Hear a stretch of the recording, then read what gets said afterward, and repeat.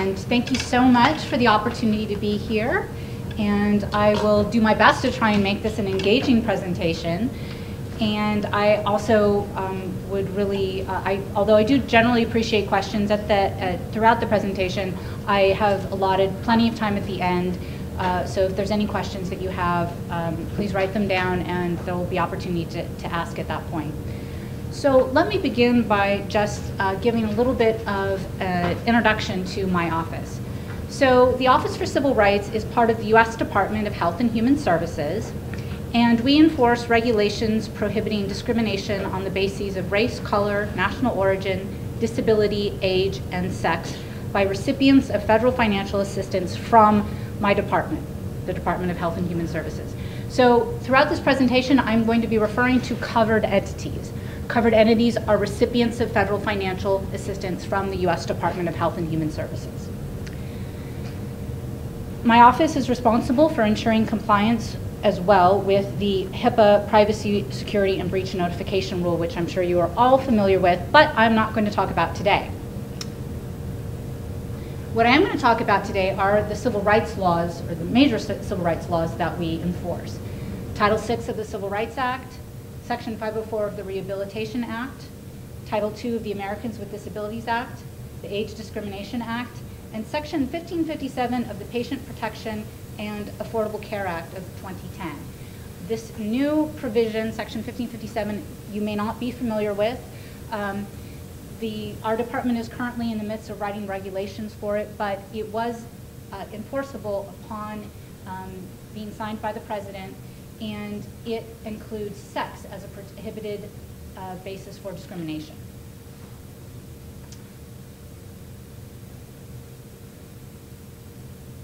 So primarily for the investigators and compliance officers in the room, I want to talk a little bit now about different types of discrimination. It's not just there's one thing. There's actually three different types or three theories of discrimination. And the Office for Civil Rights fulfills its mission of enforcement primarily by investigating complaints. The first type, and the one that we are probably most familiar with, is what we refer to it as disparate treatment. And when an individual claims that they've been discriminated against, usually this is what they are saying. They have to articulate to us, for us to accept a complaint for investigation, they have to articulate a prima facie case of discrimination. And prima facie is Latin for on first appearance. So the first part of a prima facie case is that the individual has to be the member of a protected class. So that means that they are a person with a disability, or that they are alleging that because of their particular race, or because of their particular age, or because they were female or male, that they were somehow, that is the reason why they were discriminated against. They have to say that they were eligible to receive services, and that despite their eligibility, they were rejected or denied. So to put that in more simpler terms, I am a person with a disability. I was denied treatment by this particular provider, and I believe that I was eligible to receive services, that there was no other reason other than because of my disability that I was denied services.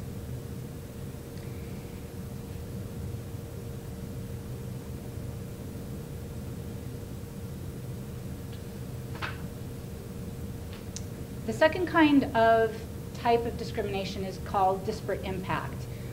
This usually involves a covered entity having a facially neutral policy or practice that the individual, the complainant alleges, has a disparate impact on a protected class. So, for example, an ambulance company will only serve or will only respond to complaint or respond to emergencies in a particular area, and says that they will not go to another area because it's too dangerous for their staff to go to that area. Well, someone could argue, well, that area that you say is dangerous actually has a larger proportion of people who are African American or Latino or some other a racial group, basically alleging disparate impact because of race. And because the individual, because that policy disparately impacts people of color, then in fact that is a violation of Title VI. And so that would be the allegation, that would be the prima facie case. These are much harder to prove, usually require statistical evidence, and we don't get these all that often. Sometimes we do get cases where they'll allege that a hospital closure actually has a disparate impact, typically on a community of color. And obviously the hospital will say, well, it was a neutral policy. This hospital simply was not economically feasible, and that was the reason why the hospital is closing. So that would be, so that's the policy. We're closing it because of economic reasons.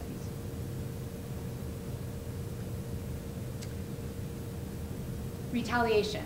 Very similar to a disparate treatment allegation.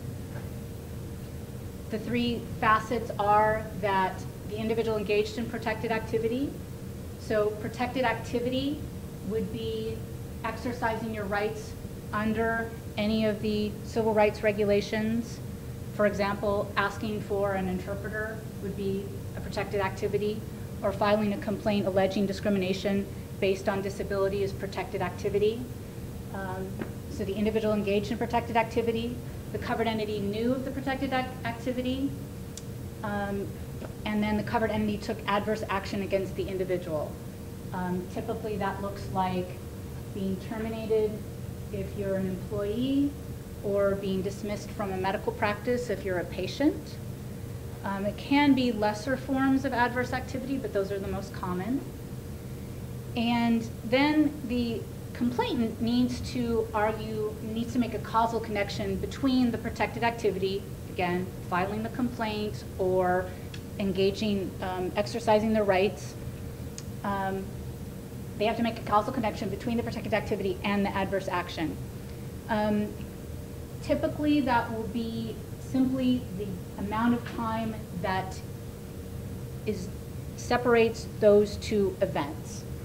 There's no hard and fast rule here, but typically anything like 6 months between the protected activity and the adverse action, you can say there's a causal connection. Once you start getting beyond 6 months, it's much harder to say there's a causal connection. But in either case, you would still need to try and interview the individual to try and determine what makes them think there is a connection between the adverse action and the protected activity. So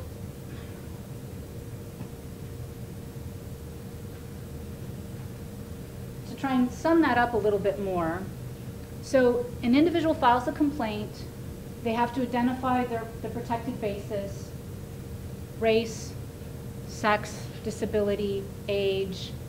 They have to identify some kind of adverse action, or a denial of service, or some inaction or action of the covered entity that they believe is because of their protected basis, their protected class. And that's basically, to file a complaint with us, that's basically all they have to be able to do is articulate those things. We will ask them, well, so you were denied services, or the covered entity didn't do something for you that you believe is discriminatory. What makes you think that that action or inaction was because of your protected class, because of a protected basis? Frequently, there's not anything very hard and concrete, not often that people are going to say anything that would be considered overtly racist or prejudicial, but sometimes it does happen. But sometimes they just say, well, I just know it because there was no other reason. Okay, that is enough for us at least to accept the complaint. So then we would go back to the covered entity and say, we got this complaint. They were alleging, the complainant was alleging that they were, denied this service, or were, denied admission, denied treatment because of protected basis. Provide us with a legitimate non-discriminatory reason for your actions. Why do you think it happened? Why did you do that particular action? And we give them the opportunity to explain that to us. And then ideally we ask that they provide us with policies and procedures that support their position. So again, something like they were denied admission to a nursing home. Well, what are your admissions policies?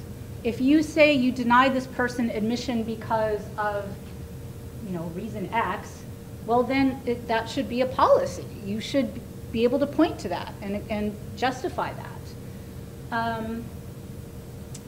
We will also ask for typically other unrelated policies and procedures, but ones that show that the covered entity, are in compliance. So things like a general non-discrimination policy, a grievance procedure, a notice of language assistance, for example, are all policies and procedures or other things that we might look for. The next step in the investigation would be, well, particularly if there are not real clear policies that substantiate the non-discriminatory reason that the covered entity took whatever actions it did, terminate the patient from the practice, then we would say, well, show us that you treated similarly situated persons the same way. So this is a difficult concept sometimes, or not difficult concept, but difficult to actually find this category of people. So if a patient was terminated from a practice and the covered entity said, well, the reason that they were terminated from the practice was not because they were disabled. The reason they were terminated was because they were late for appointments. Okay, so first of all, there should be a policy about terminating patients. There should be a policy about being late for appointments. And then we should be able to show, so give me the names of other individuals that you have terminated from your practice because they were late and presumably were not disabled.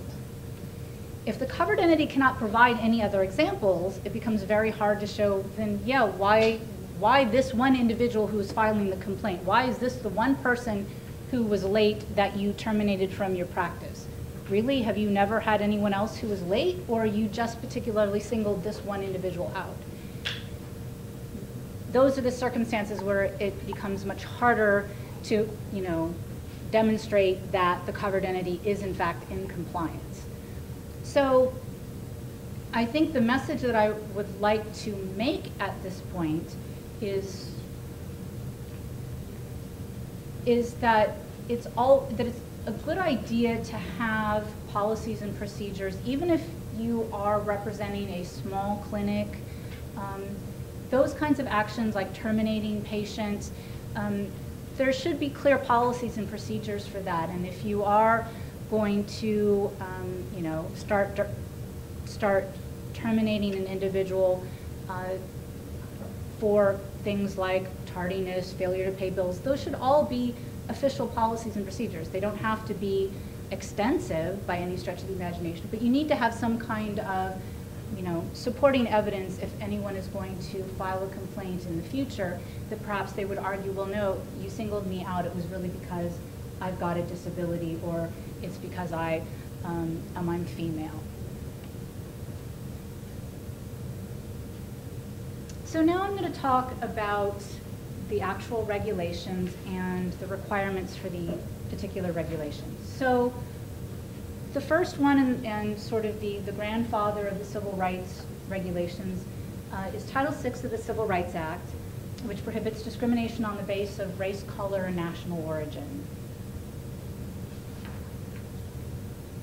So prohibitions, covered entities may not subject an individual to segregation or separate treatment, treat an individual differently in determining eligibility for services, restrict an individual in the enjoyment of any benefits or privileges, or utilize any criteria or methods of administration which have the effect of subjecting individuals to discrimination.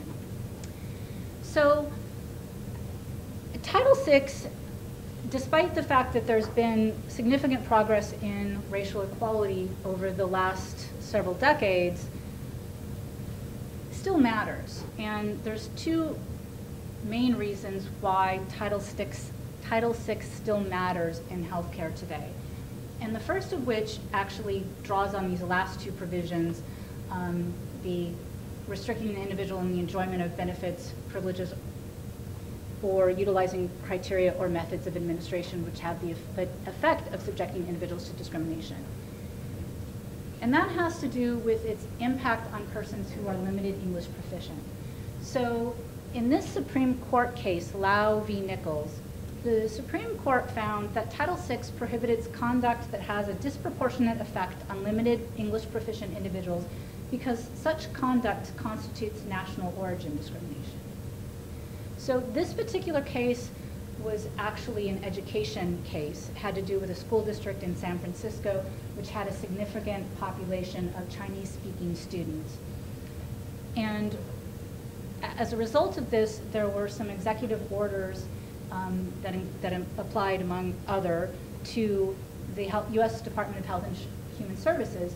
And the executive order was that HHS, you need to do something to ensure that your recipients, that covered entities under the U.S. Department of Health and Human Services, do not discriminate against individuals who are limited English proficient. So in response to that, HHS developed this LEP guidance. And it describes how a covered entity may determine the extent of its obligation to provide language assistance to LEP individuals using a four-factor analysis. It responds to concerns of smaller providers by emphasizing the flexibility in meeting the needs of LEP individuals. So what is the four-factor analysis? So basically what it says is every covered entity, every recipient of federal financial assistance from HHS should determine what the number or proportion of LEP individuals that are eligible to be served or likely to be affected by the program or service. So that basically, in other words, that's talking about your service area.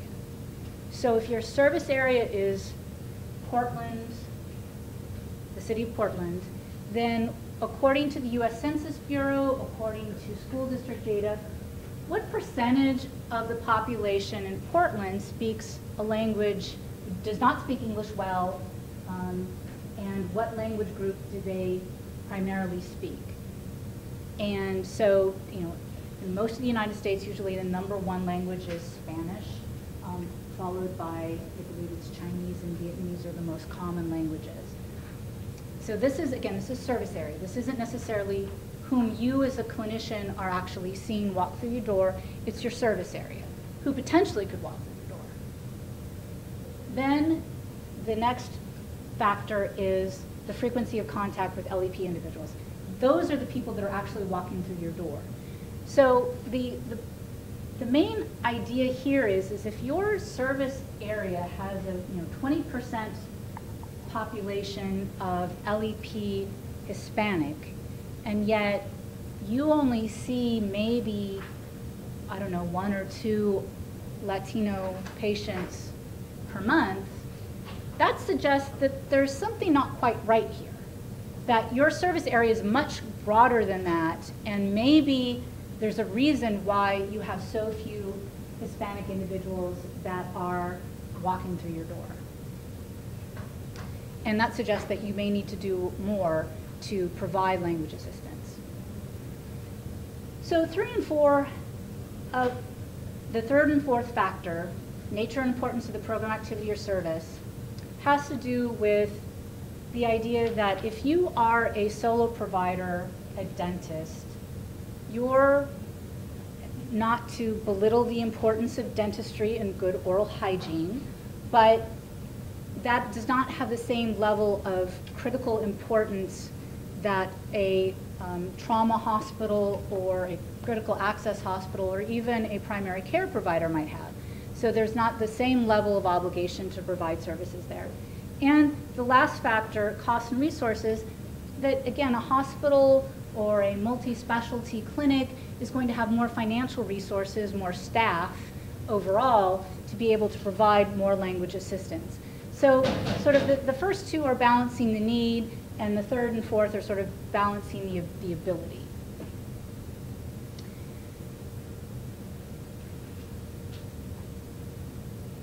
As a result of doing the four-factor analysis, the covered entity may decide that they actually need to do a language access plan to better figure out the kinds of language assistance they need to provide. So the first part of that would be tracking and recording language preference. So when you have someone who comes in through your door, do you actually ask them if they speak a language other than English, and if so, what is it? Do you have any mechanism to inform LEP individuals about the services that are available, that you have interpreters or you have a language line? Do you have a mechanism to actually take, so it's not enough just to actually track the language needs of your patient population. You actually need to do something with it. You need to actually start compiling that data. Do you have a mechanism to respond to calls and correspondence? So meaning if someone calls your office and they are speaking Cambodian, do you have a mechanism to be able to communicate with them? Or if they write to you in Russian, do you have a mechanism to be able to communicate with them? Do you have a way of being able to request translations of documents? And do you have a process to be able to respond to any complaints that you haven't provided language assistance?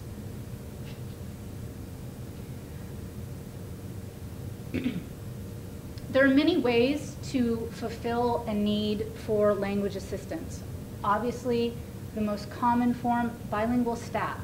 And we encourage, because of the fact that they already are members of your workforce, we encourage people to use bilingual staff members to provide language assistance to their LEP clients.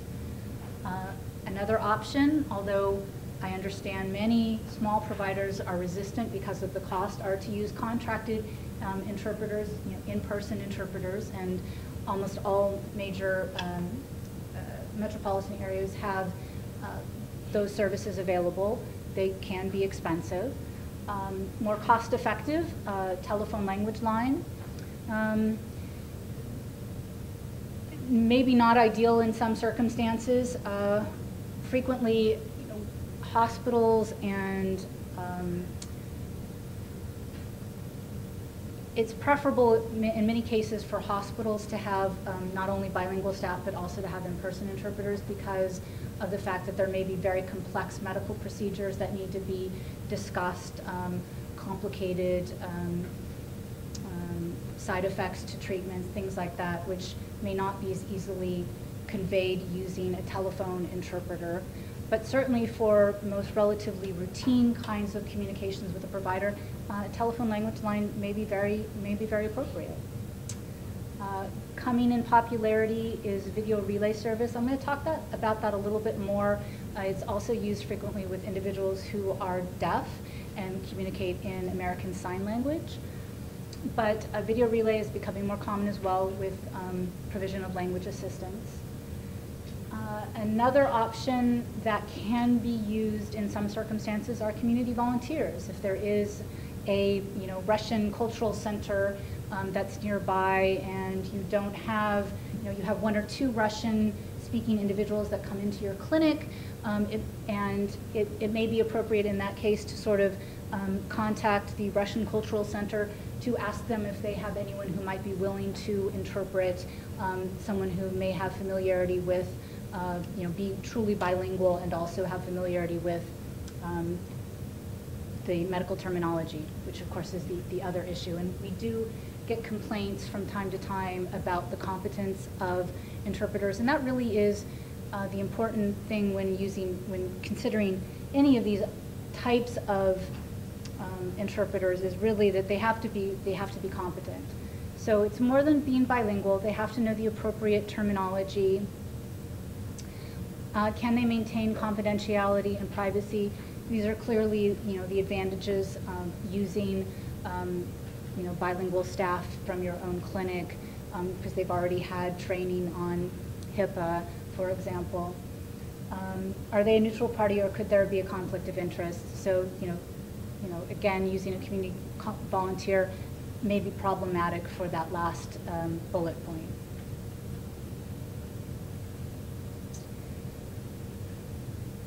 we emphasize the fact that covered entities should respect the LEP individual's desire to use an interpreter at their own choosing instead of free language assistance expressly offered by the covered entity.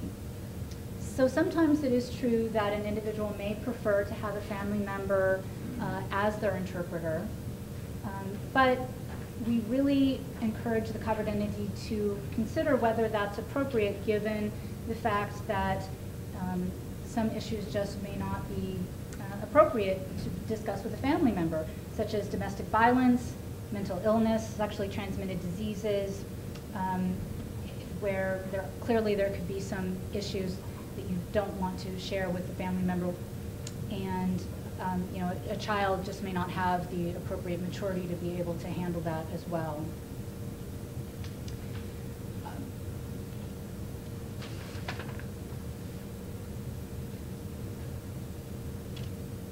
So, as I mentioned, in addition to being able to provide language assistance for oral communication, there also is a concern about ensuring that you're providing written interpretation or written translation as well.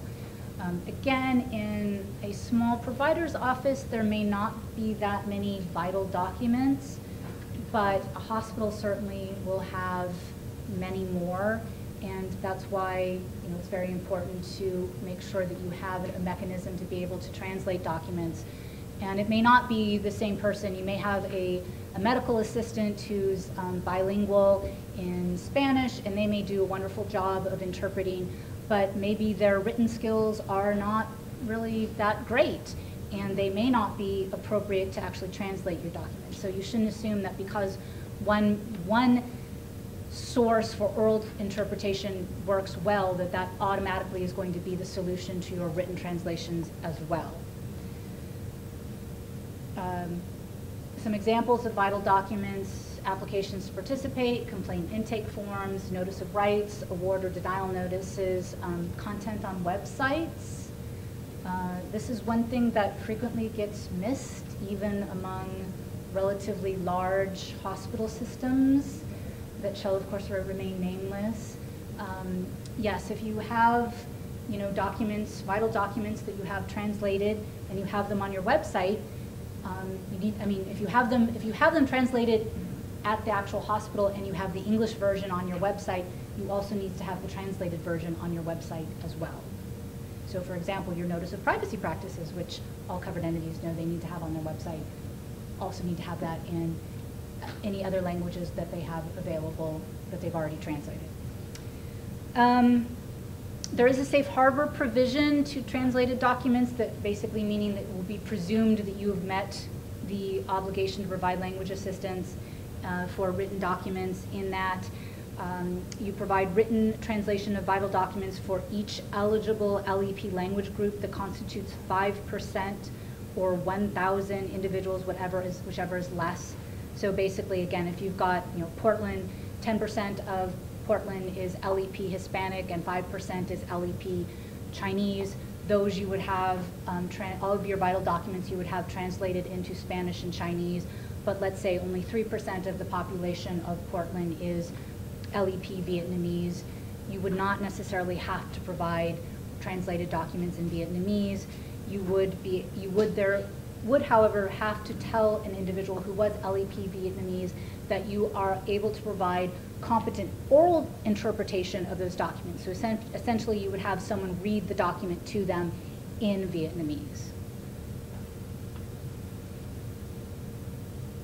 So to sum up, so Title VI, why do we still care about Title VI? First of all, because it is what underpins the obligation to provide language assistance to limited English proficient individuals, and it is why that if you do not provide language assistance to limited English proficient individuals, you may face a complaint of discrimination, which very well may lead to an investigation by my office and some additional technical assistance to help see the importance of providing language assistance. Again, small providers have resisted this, and I think we have been able to make some inroads by talking about the advantages, just to simply be able to communicate to avoid malpractice, to improve the doctor-patient relationship. All of those things are improved with the availability of competent language assistance. And again, there are many cost-effective ways to be able to provide language assistance. And so, at least in the Pacific Northwest, we have not received a lot of feedback or a lot of negative feedback about our work to ensure language assistance. Second reason Title VI still matters, health disparities. So health disparities are defined as differences in rates of disease, healthcare access, treatment, or outcomes associated with race or ethnicity that adversely affect the health status of racial and ethnic minorities and that may violate Title VI. There's a wealth of evidence to demonstrate the existence of health disparities. White patients receive more healthcare services and achieve better healthcare outcomes than African Americans, Latinos, Native Americans, and Asian Americans. For example, the rates of diabetes in Blacks and American Indians is much higher than whites, 11.4% for Blacks, 14.9% for American Indians, and only 8.4% for whites. Differences in health outcomes. There are disproportionate differences in health outcomes. The rate of death from stroke is almost 80% higher for Blacks than it is for whites. Differences in access to health care. Minority children have poor health and oral health and less access to preventative dental care. And fewer Black and Hispanic senior citizens receive flu shots than do whites. Actually, 50% of Blacks and 49% of Hispanics, compared to 68% of whites, receive a flu shot.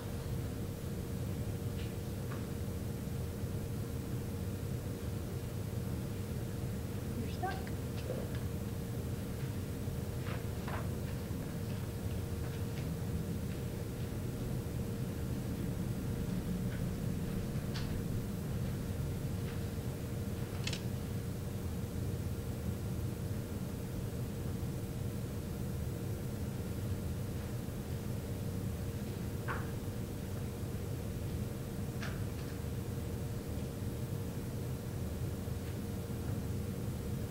Sorry, we are having technical difficulties.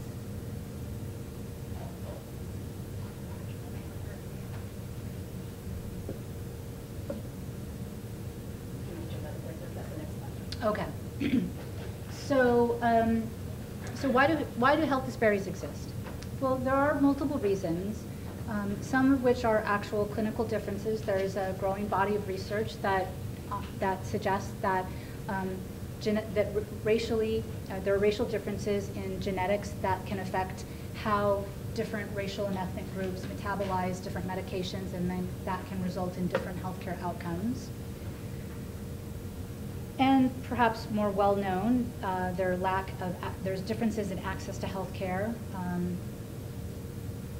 Many racial and ethnic groups do not have the same access to healthcare, have access to health insurance, and there are institutional barriers to healthcare that include the inability to pay, although with the Affordable Care Act, that is getting less. And then there is the patient-physician interaction, differences in communication styles between patients and physicians that have to do with educational differences, but also cultural background can also impact how the physicians and patients communicate. And then obviously, as I have discussed, language barriers can obviously have a significant impact on the ability to achieve good health care. And then there are actual racial and ethnic bias that can lead to differences in treatment and outcomes. Okay, I just broke it, I guess.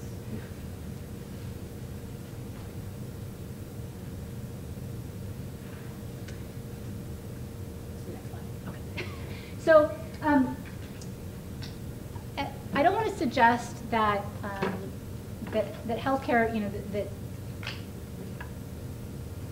the racial bias necessarily has to be someone who is, you know, a closet member of the Ku Klux Klan or anything like that. But there are ingrained biases that we all grew up with that actually can manifest themselves. There was a very provocative study that was done. It's kind of old now, but it was published in the New England Journal of Medicine in 1999, and it involved 720 physicians. And the experiment was that they were given short videotaped interviews with patients. And the patients had exactly the same script, but they varied in terms of whether or not they were male or female, or white or African American. They were all the same age, they were all dressed exactly the same, they were all wearing patient gowns, and again, the script was the same, but again, the only variance was whether or not they were male or female, white or black. And then these 720 physicians were randomly assigned two of these, or actually I think it was just one of these videos to watch. And then they had to answer a series of questions. And the idea being whether they would actually ultimately refer these individuals for a cardiac catheterization or not. And then they also had to answer a bunch of questions about what they thought about the patient. And as you may or may not be surprised to find out, there were actually statistically significant differences in the results of cardiac catheterization referral based on the race and gender of the patients. Cardiac catheterization rates referral rates were much lower for the black patients and the women. And when they sort of analyzed the sort of personality assessments that the physicians gave to these individuals, the results were that physicians rated the white women were perceived to be sadder and more worried than their male counterparts. Black women were thought to be more likely to over-report symptoms, which may account for their lower referral rates. White men were thought to be more likely to sue, and so they actually had the highest rates of referral. And white women perceived as being more likely to comply with treatment. So the upshot of this is that, you know, that racial bias still exists, and it doesn't have to be this kind of virulent, like, I don't like somebody of that particular race. It still has to do with just these different perceptions, and when those different perceptions can manifest in different treatment recommendations, that can be prohibited conduct under Title VI.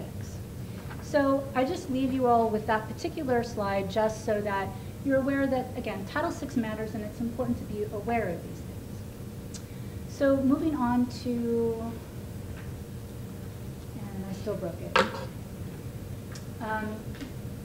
Moving on to disability. So the primary regulation here is Section 504 of the Rehabilitation Act. It prohibits discrimination on the basis of disability. And the next slide is the Americans with Disabilities Act, which is essentially a mirror to Section 504, but it applies to state and government agencies and was amended in 2008. Next slide. So I am going to talk a little bit about some of the basic definitions, because the amendments to the Americans with Disabilities Act does actually make some fairly significant changes to how we think about disability and how we investigate disability complaints. I do remember that when I first started as an investigator, that we really did have to kind of probe fairly deeply when an individual said that they were disabled. Unless they were, clearly said, I am blind, I am deaf, I am in a wheelchair, if it wasn't one of those very clear-cut, no question about it, there was a lot of questioning we'd have to go through. 2008 amendments changed that. And the reason why is because, disability is defined as a physical or mental impairment that substantially limits one or more major life activities. Next slide. I'm going to give Mavella a little workout here.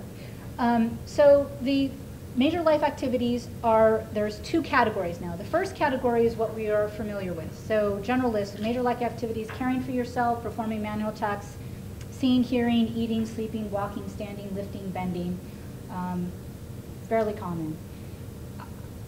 I think the second list, that major life activities also includes major bodily functions, functions of the immune system, normal cell growth, digestive, bowel, bladder, neurological, brain, respiratory, circulatory, endocrine, and reproductive functions. What does this not cover?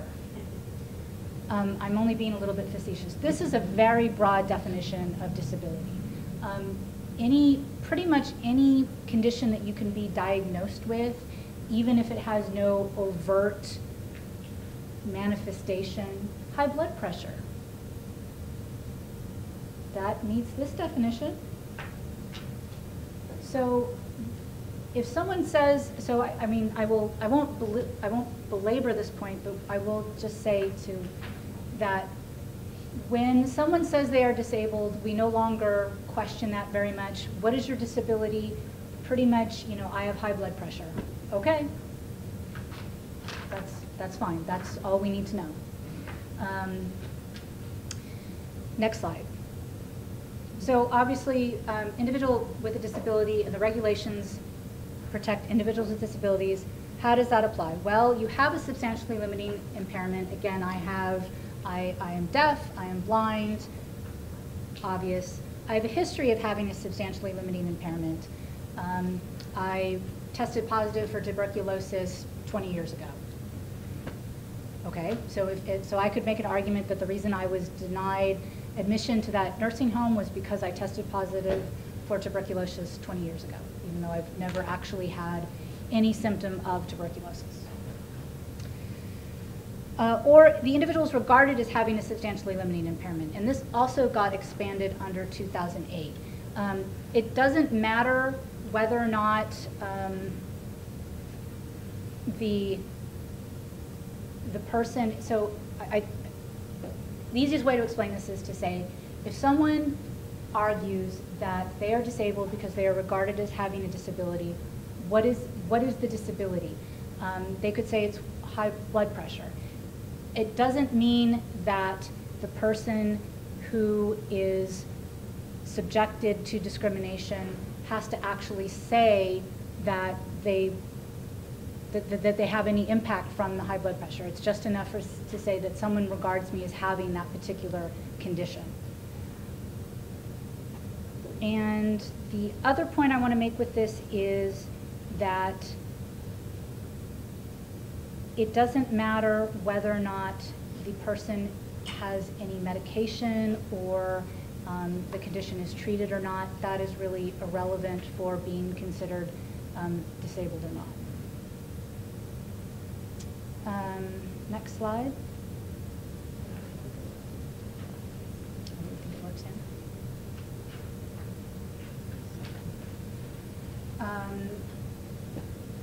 So a covered entity may not exclude an individual with a disability, deny an individual with a disability the benefits of a program, afford an individual with a disability an opportunity to participate in a benefit that is not equal to that of others. However, a covered entity must have a responsible employee to coordinate their efforts to comply with Section 504 and adopt a grievance procedure for handling disability complaints. Unless you are a very small entity. These two provisions only apply if you have 15 or more recipients, or 15 or more employees. Grievance procedure, I will just make a note about that a good grievance procedure will provide for an individual an opportunity to make the complaint in writing and to be able to get a response in writing from the covered entity, and usually within a certain kind of time frame. We do actually have a sample grievance procedure on our website, and I would encourage people to look at that. So there's no need to recreate the wheel.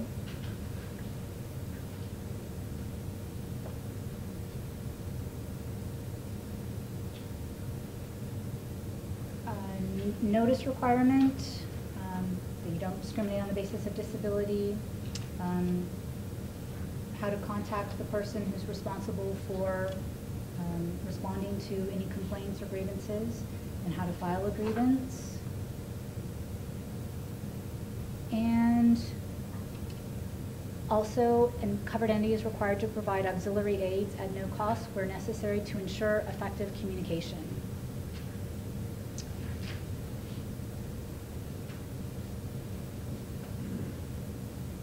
Reasonable modifications to policies and procedures. And program accessibility. And I will talk about each of those in turn. So auxiliary aids. So again, this is similar to the idea of providing language assistance to someone who is limited English proficient.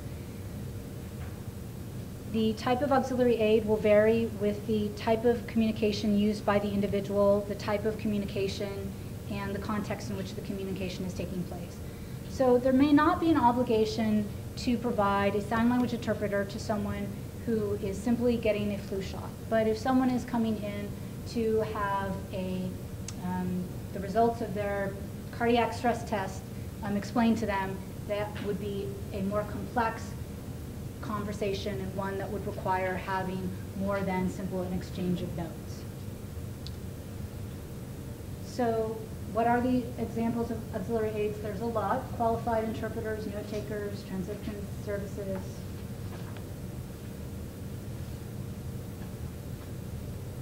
So it applies to persons who have hearing impairments, visual impairments, and sensory impairments.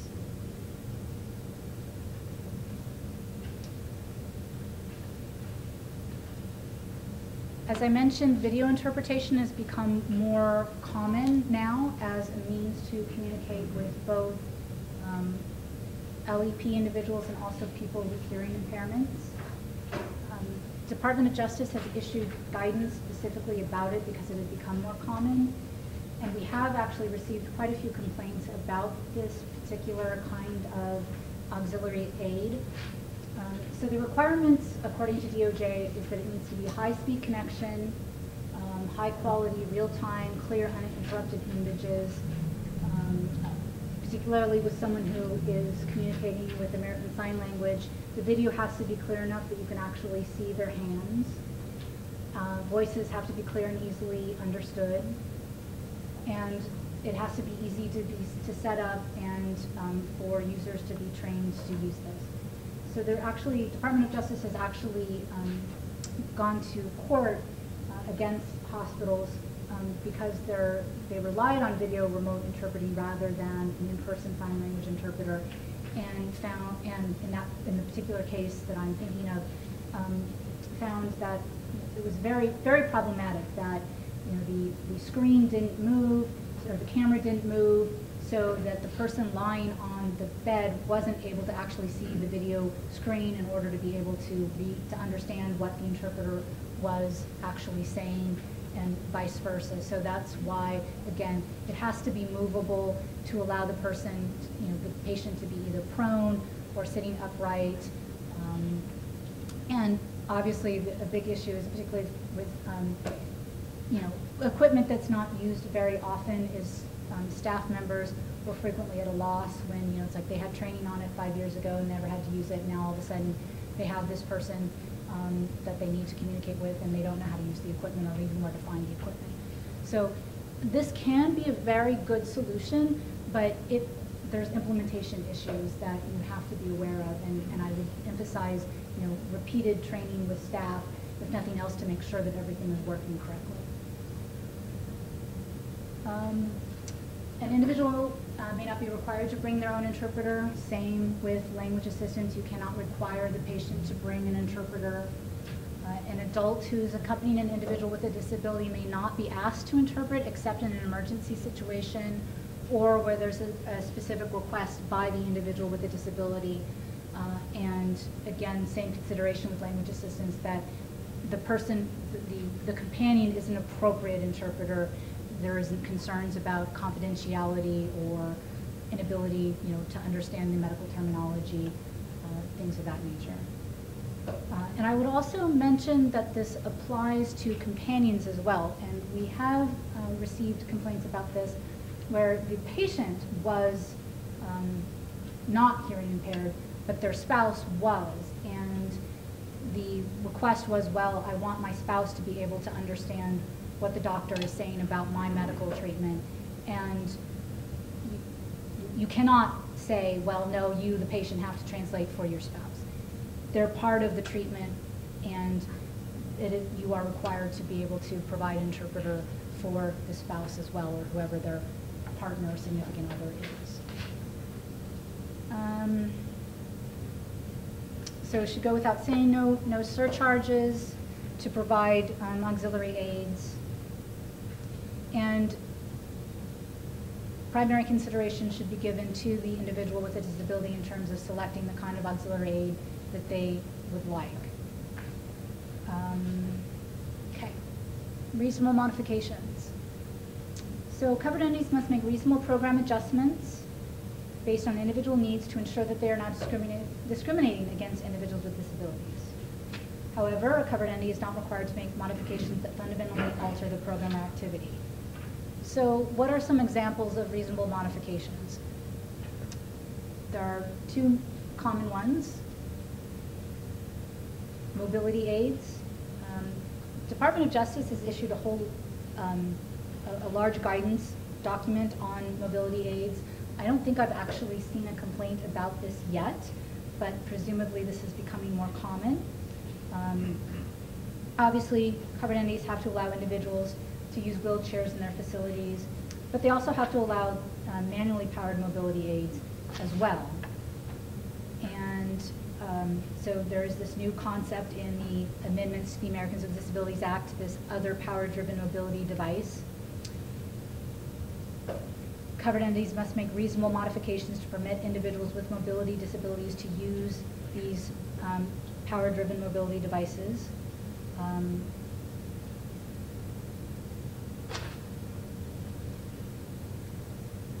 It is considered a reasonable modification because generally you're not allowed to, drive a golf cart through a hospital. So that's why it's considered a reasonable modification. Although you may restrict the use of these devices based on specific factors: the type, size, weight, dimensions, and speed of the device, the volume of pedestrian traffic, and the facility's design and operational characteristics. Other safety requirements, and you can also restrict when there's a substantial risk of harm to the environment or cultural resources, natural resources, or other federal land management laws and regulations.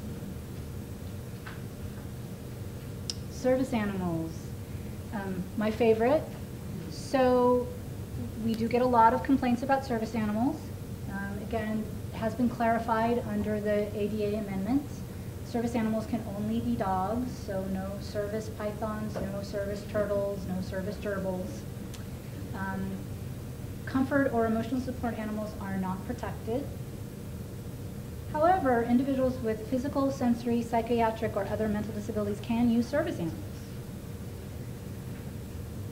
There is another provision, again, I've never seen it, would kind of like to see it. Miniature horses are also permitted, but are not considered service animals.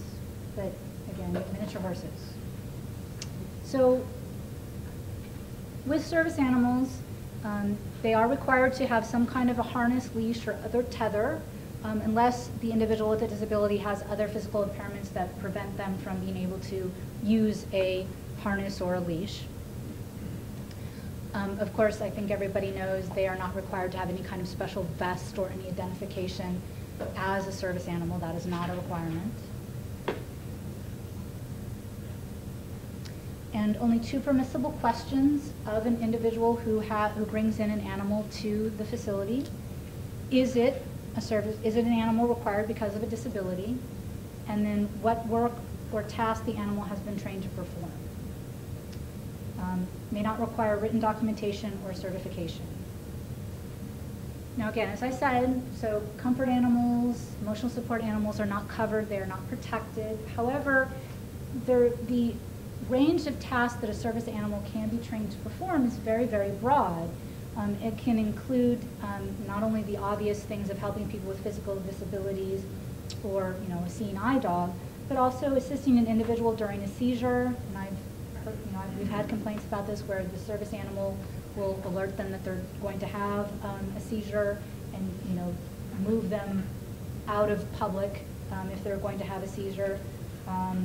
Retrieving items, providing physical support and assistance with balance and stability, helping people with psychiatric and neurological disabilities by preventing or interrupting impulsive or destructive behaviors.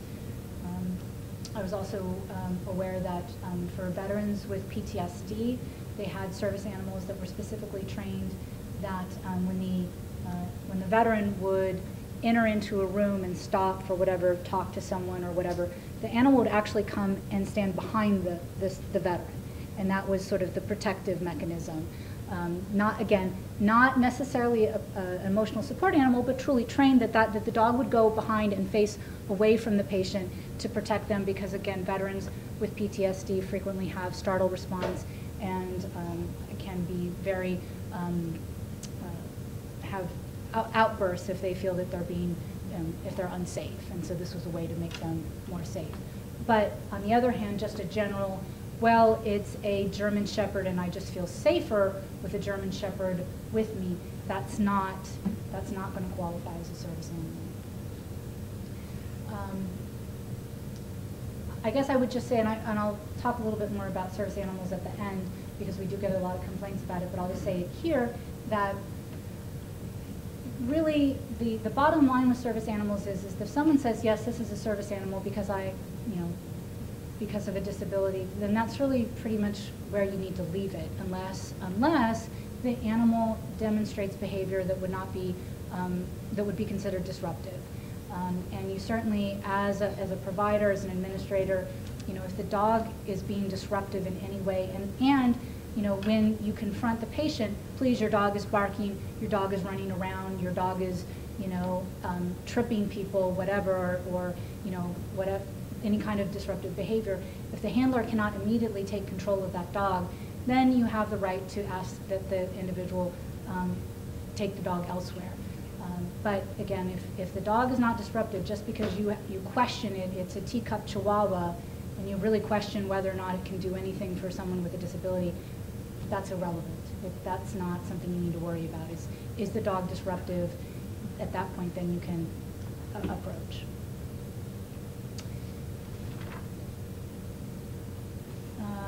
Not responsible for care or supervision. Basically, they're allowed anywhere the patient would be allowed. Generally cannot be restricted. Possibly if it's a sterile surgical suite, you can make a case the dog can be excluded there, but otherwise, no. No pet fees, no cleaning fees. Program accessibility.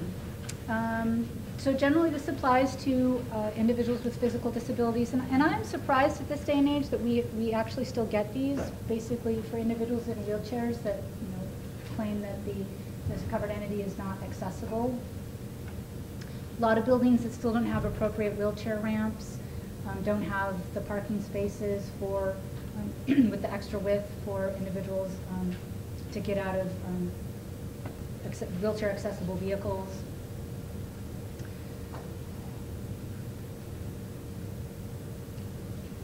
So the concern here, though, is that the program as a whole, we look at the program as a whole, whether it's accessible. So that doesn't mean necessarily that every entrance has to be accessible or every room has to be accessible. But look at the program as a whole, and basically looking at all the services and benefits and activities that the covered entity provides, are those accessible to individuals with disabilities? And so that is more important than whether or not, again, there's every individual entrance has a wheelchair ramp, for example. So you look at the program as a whole, identify locations in the geographic area. So is this a facility that has, or a covered entity that has multiple facilities? What's offered at each different location? So if it's a covered entity that only offers surgery outpatient surgery at one location, then yes, that location does have to be accessible because that's the only location where that particular service is available.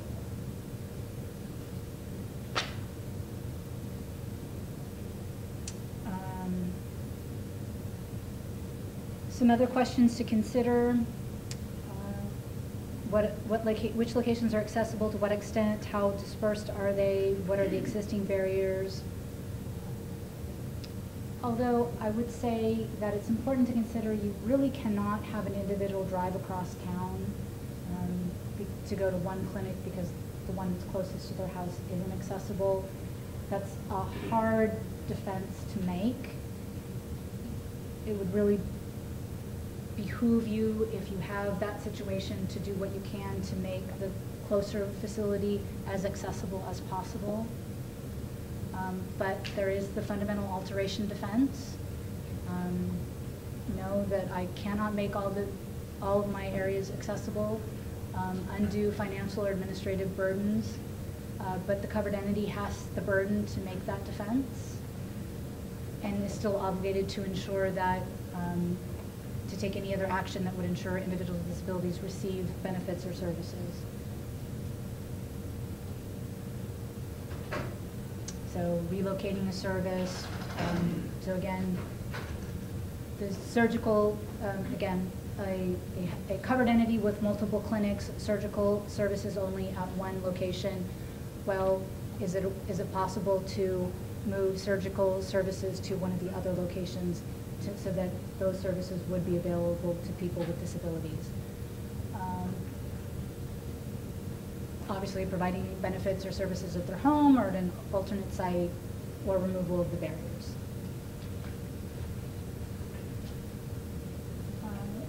Age Discrimination Act prohibits discrimination on the basis of age. This is a regulation that really does have to be analyzed on a case-by-case basis because there are so many exceptions and exemptions to it. So first of all, it does not apply to age distinctions and other laws or statutes adopted by a legislative body. So for example, you are not eligible for Medicare unless you are 65. Isn't that age discrimination? Well, no, because it's specifically exempted from the Age Discrimination Act. Employment practices. I don't care whether or not you discriminate on the basis of age in employment because it's not part of this regulation. So for everything else, there are exceptions to the Age Discrimination Act. So again, we're not worrying. So if it's not something that was already included in another statute or law, it's not an employment practice.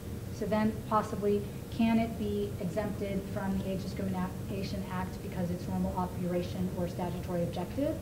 And there's a 4-part test. We like 4-part tests in HHS to determine whether it actually meets this criteria. I'm not going to read that over. Other exemptions are, it's in HHS regulations, or it's a special benefit program for children and the elderly, or it's a voluntary affirmative action to address conditions which resulted in limited participation on the basis of age, or it's a reasonable factor other than age. So we don't get many age discrimination complaints. The most common ones that we do get, and that's like one every few years, tends to be either it's a issue with some kind of a residential facility, nursing homes or assisted living, for example, that have some kind of what we would say potentially discriminatory or arbitrary age cutoff, that you cannot be admitted to this nursing home unless you are 65 years of age or older. That would be, we've gotten complaints like that. That would have to be subjected to the normal operations 4-part test. And most of the time they can't pass the 4-part test, and we've gotten corrective action as a result. Sometimes we do get cases where there's particular distinctions in the Medicaid regulations, that you are not eligible for a particular procedure or something if you're under or if you're over a particular age. Those also have to, I mean, I would just caution you that if that's something that is coming up in your health plan, that you consider that carefully about whether or not that would be defensible. And it has to be analyzed on a case-by-case basis. Section 1557, so as I said, this is new. It does expand our jurisdiction somewhat in two ways. One, it includes sex as a protected basis. And also it expands our jurisdiction to include the federal marketplaces and plans that participate in the federal marketplace, under the Affordable Care Act. Those plans like that are considered to be recipients of federal financial assistance, and we have so jurisdiction over them now. We did not used to have jurisdiction over private health plans, but particularly if they participate in the marketplace, or if they offer a Medicare Part D prescription drug plan, or Medicare Part C Medicare Advantage plan, those are considered to be federal financial assistance as well. And so, again, that has expanded our jurisdiction over some private health plans.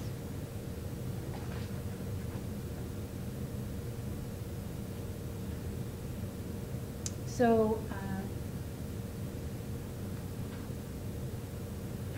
I also mentioned before that we are still in the process of writing the regulations, so for Section 1557. So I can't lay out all the thou shalt not or thou shall in the same way that I did with all the other regulations. But I will talk about a couple of cases that we have investigated to give you an example of some of the issues that have come up that we have investigated under 1557. One was a denial of treatment involving a transgendered woman who alleged that upon changing her name from a traditionally male name to a traditionally female name, in accordance with her female gender identity, she was terminated from her doctor's practice. We had a case of sexual harassment where a transgendered man alleges that when he visits the hospital, where he receives primary and specialty care, he is harassed and is intentionally referred to by his previous female name, though they know he no longer goes by such name. Room assignment, we had a transgender woman who alleged that after reading her medical chart that documented her sexual reassignment surgery, hospital staff assigned her to a shared room with a man. And we also had a case of a denial of coverage, where a transgender woman alleged that she was denied sexual reassignment surgery by her health plan, although the surgery was deemed medically necessary by her healthcare provider, and the health plan would cover the specific surgical procedures if necessary to correct congenital defects. But in this case, it was as a result of her gender dysphoria. So I want to talk now about common complaints that my office receives, and then give you the opportunity to ask questions for the remainder of the time. And I have talked about most of these issues before, but again, because they come up frequently, I want to make sure that everybody, if they sort of dozed off, in the interim, that they're sort of back with me now. So common complaints: denial of interpreters, either ASL or language interpreters.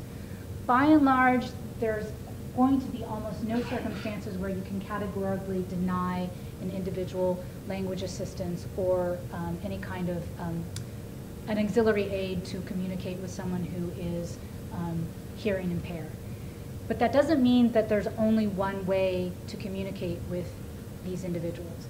As I had said in the beginning, there's lots of different kinds of language assistance: bilingual staff, telephone interpreters, video interpreters, community volunteers, as well as professional foreign language interpreters that can provide language assistance. Similarly, with someone who communicates primarily in ASL,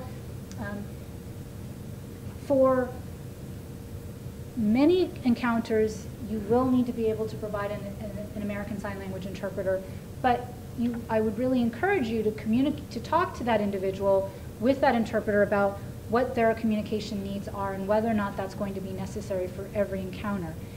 Some individuals who are deaf really only can communicate in ASL, so they are not able to read lips, they are not really able to communicate in writing. So really, ASL is really the only way that they can communicate. On the other hand, there are many deaf individuals who do have some ability to communicate with lip reading, to communicate with written language, with written notes. And for some encounters where, again, it's just simply, I need a refill of my medication, I need a flu shot, something like that, those kinds of encounters, again, you have the communication with the individual. Maybe that written notes or lip reading might be okay for those particular circumstances. But the important thing to remember is that you cannot ask that they bring someone to interpret for them, that you cannot charge them for the cost of providing an interpreter, and be very, very cautious when using a family member or friend as an interpreter. And children are almost always going to be a bad idea as interpreters. Service animals I talked about. In most of the cases, it really is an issue where there was a doubt about whether the service animal was really a service animal, and that's really not the major question you should be concerned about. What you should be concerned about is the presence of this animal interfering with the conducting of the business of this healthcare facility. And if the animal is not interfering with the business of the healthcare facility, it probably is not worth spending too much time and energy assessing whether it really is a service animal. Although, again, as I said, comfort animals are not covered, emotional support animals are not covered, and you certainly can ask what the animal has been trained to do, but don't assume that that is going to mean that there's some kind of professional certification that the dog has gone through. That very rarely happens, and if they are professionally trained, then that's generally, you're never going to have a problem with those animals anyway. Physical accessibility, again, as I said, surprisingly, and there is a new scenario that has come up, and I think it is going to become more and more common, and these are for individuals who are in wheelchairs and are also either because of infirmity or because of their weight, they're unable to transfer out of their wheelchair without assistance. And I've seen more than a few cases coming in where the covered entity will basically deny them service, because we basically saying, we cannot treat you. Because you cannot get out of your wheelchair by yourself, we cannot treat you. That is a real problem. And there's, that doesn't mean that every room needs to have a Hoyer lift in it, but it does mean that you need to be cognizant of the fact that individuals in wheelchairs and who have other physical infirmities, they are individuals with disability, and if they were qualified to be able to get services from you in the first place, it's very difficult for you to be able to argue, well, I can't treat you because you can't get out of your wheelchair. There's a whole, and actually on our website there's a range of different types of equipment that clinics can have short of Hoyer lifts to be able to help with transferring these patients from wheelchairs to exam beds and the reverse, as well as obviously if you have exam tables that can move up or down also can help.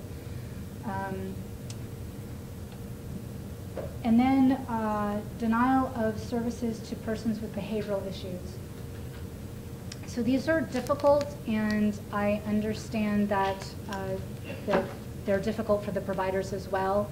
So and this is where I was suggesting at the beginning, when you are considering terminating patients or any kind of adverse actions against patients, you really need to have a clear policy about what's acceptable behavior, what are the reasons that we are going to terminate you from our practice. Individuals with mental illness can frequently be very inappropriate and can be difficult to work with, and can be very angry.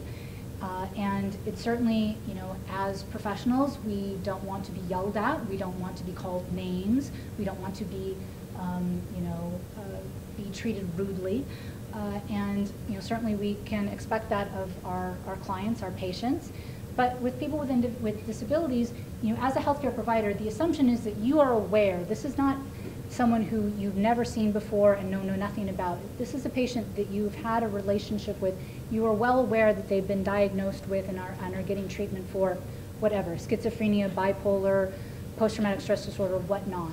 So you can't claim you didn't know, and unlike in an employment circumstance, that patient doesn't have the obligation to say to you, I have PTSD I don't like being in a room around other men because I was sexually assaulted and I feel really uncomfortable and it makes me very angry and scared to be in that room. I, as a patient, I don't have to explain all of that to you. You're my healthcare provider. You know that. So what needs to happen is if you as a provider know that when I am in your waiting room and I start yelling at the other patients and start yelling at the receptionist, you have the obligation to sort of talk to me, to communicate with me. Marisa, I understand, you're upset, let's talk about this. I mean, you're very angry, you're upsetting the other patients. I don't want you to be upset, I don't want them to be upset. What can we do? What can we do to solve this problem? Let's come up with a reasonable modification together. And so that communication, and you need to document that needs to happen before you start going down the road of, well, we don't accept people yelling in our waiting room as patients, and we terminate people who yell in the waiting room as patients. Well, okay, if that's your policy, that's fine, but you need to have the communication with the patient first to explain to them, this is what's going to happen, and I want to try and come up with a solution so that we don't have to go down that road. So maybe it's, finding some other location for you to sit and wait. Maybe my office is an okay place to wait so that you don't have to be in the waiting room with all the other men. Something like that. Or maybe, you know what, you don't have to come into the waiting room. If you would feel more comfortable waiting outside, assuming it's not, raining or whatever, and that's something you would prefer, okay, that's fine, and we'll come and get you when your appointment's ready. Of course, again, some of you should be concerned, well, Marisa, aren't you now suggesting segregation? These are things you need to work out with the patient. What would be the best solution for them and for you so that they're not creating a disturbance and yet you're not essentially putting yourself in the situation where you could very well be treating them differently because of their disability. So I'm going to stop there and ask if there are any questions from the audience. Yes.